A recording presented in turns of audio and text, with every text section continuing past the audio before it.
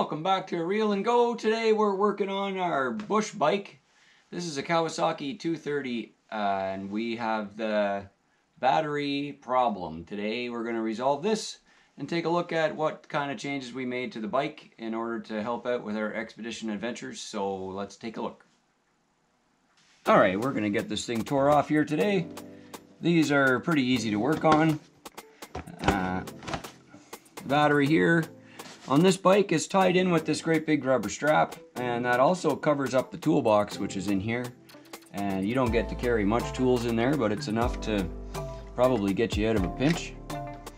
So we'll take off this little cover here, and then this strap is kind of useless. We'll leave it, and it doesn't matter if it's there or not at this point. And this is the original battery. This is a 2020 model, and these little gel cell batteries here, or AGMs or whatever they are, they don't seem to last very long at all. What we're going to talk about today is this addition right here when we go to change this battery. So let's just pull all this off and we can dig right in.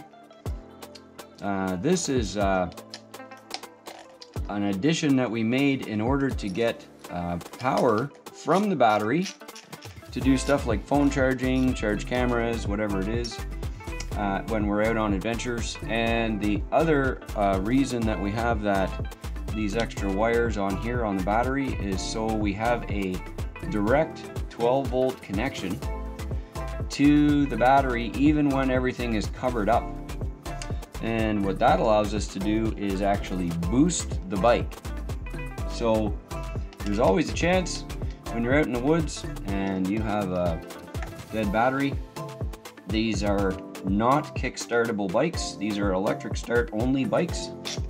And the KLX 230 is a fuel injected model, so you really don't have to worry too much about it not running. But you do have to actually get the motor to turn under power because it's got a fuel pump, and if you don't pump fuel, then you don't have fuel injection, and if you don't have fuel injection, then your bike doesn't run. So the simplest thing to do was for us to actually add a 10 gauge wire here. This wire here, we crimped the ends on here to do a cold solder, and then we actually did solder them on top of that, and we heat shrink them, of course. And these wires run into this loom here, every bit the same as the loom that came on the bike. We just bought some more of the same loom and ran it all the way up to the handlebars here. And so up in through here is our loom, and now we've got a 12 volt, what's called an XT60 connector here. And we can use it for something like this, for instance. So here's the other end that would plug into the motorbike now, and now we've got jumper cables on it. So I could actually plug this into my bike up at the dash unit and hook this onto someone else's battery and boost. Or I can actually plug in a portable 12-volt power supply into the bike through a connector like this. For instance, like a radio-controlled battery, like a 3-cell radio-controlled lithium battery would do that. That will boost the bike. So now you have all kinds of options without having to take all this apart and try to find cables out in the woods. You can carry a little tiny booster pack and just give the bike a go whenever you need to.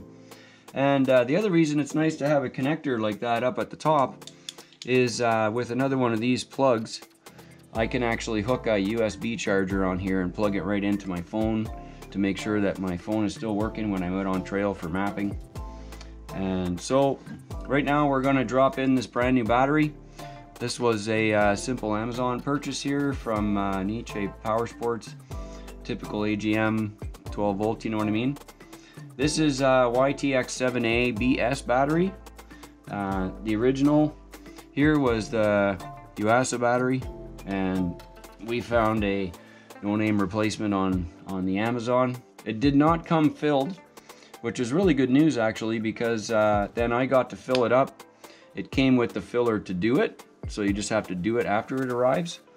And then you have this brand new battery, brand new glass mat battery. Can't beat that. Now, the came with these new nuts and hardware as well, so I'm really happy about that, because now when I assemble my stuff here, it'll be all fresh and new. Now, there's one thing that has always bugged me about these kinds of setups, and I guess I'm going to have to change the camera around a bit to show you the detail here. Let me show you, hang on. So, on these tiny batteries, they have a nut that sits inside the square here. The nut looks like this. It's just a nut plate that goes in the back, inside the lead block. And it has the threads for the outside bolt to attach to. Pretty common. Problem is that they float around in there and they fall out, and it's a real pain. And they used to come with a spring in here, a little tiny spring that would hold the nut plate to the front, so when you put your screw in, it would fit. But the springs always break and fall out. So the solution is you actually use a piece of a zip tie. This is so easy. So you chop off the end of a zip tie, or an already chopped off zip tie, and you simply fold it in half. You see that? You fold the zip tie in half, and then you put your nut plate in the right spot in your battery, and you shove your zip tie right in there, just like that. And oops, sorry about that. Put your zip tie right in there, and that holds your nut plate up against the threads. And of course, it's just a plastic zip tie, so if the screw goes through the nut plate and hits the zip tie, doesn't matter, no big deal. So what I'm going to do is take these two zip ties out of the old battery, get rid of these old nut plates, and I'm going to install the new zip ties and nut plates into the new battery, and then we're going to put it back in the bike. And we got it all in, and it's so nice I can hardly stand it. So the wires are all tucked in there super nice. This is the loom that has the new wires going to the dash panel here. This is the loom for that. And then these wires, the factory hot and ground, they all tuck in here nice and tight. And that sits on a bit of a rubber pad to give the battery a little cushion, I suppose. And that's it. So we'll cover that up. This is the toolbox in here, by the way. There's not much going on in this little toolbox, but significant little hole in there, you know. You can fit a bunch of junk in there. So we'll tuck all that back in, and we will get this thing on the road. Nice part is the bike is so well made. You know, everything here was just made to fit, and it's, if I can get it back into this tiny battery hole or compartment, that'd be great. It's tight, but it all works. Just like that. Now, this little cover here has some tabs on the bottom. And the little tabs there, they fit into a couple of tabs on the bottom of this tool tray here. So that when it's in, there's a pocket for the tools to fit in. And then the bottom of that, it's kind of captured inside there. There we go, fits down inside. And you can see here there's a cover that holds the battery in, and the strap goes around it to also hold the whole package together at one time. When I first got this bike there, somebody had the battery out to charge it. I suppose it was dead. And this wire was mounted on top, and it was a bit of a change, and shouldn't have been like that. So I changed that around back to the factory way, and oddly enough, the white cover, when it went on, it actually fit way better. So I'm glad that was the remedy, because the white cover was sort of sticking out a little bit. It's kind of weird. We're gonna tuck that clip right in there. I guess there's some debate. You could say whether or not you should tuck in the negative wire in behind the strap or above the strap. I don't know. I put them in behind the strap because then they can't rattle anymore, and we're good to go. So let's get the side cover back on here, and then we're about done this project. This has took me a while to figure this out because there was no instructions on how to get this off. It was just, obviously there was a key, you know. Luckily inside they give you some specs for your oil and idle RPMs and a few specs, you know, like you would have under the hood of a vehicle. And I didn't realize this was a slide up top until I had been messing around with it for long enough to get frustrated. And there we go. 2 rubber buttons here to tie that in, and that gets locked on with the key and we're all set. Now, let's take a look at the top. So up on the dash panel here on the bike, we've got the typical key here. The instrument panel is here.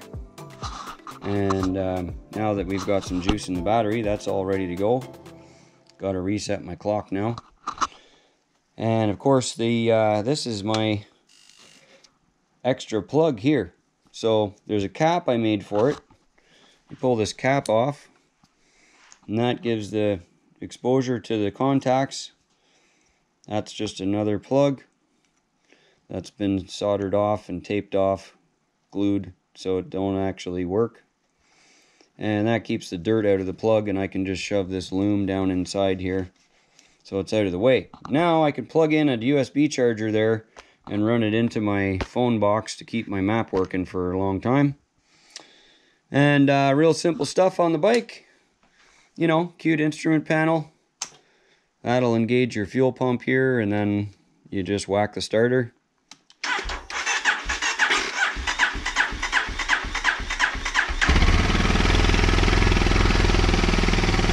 Just like that.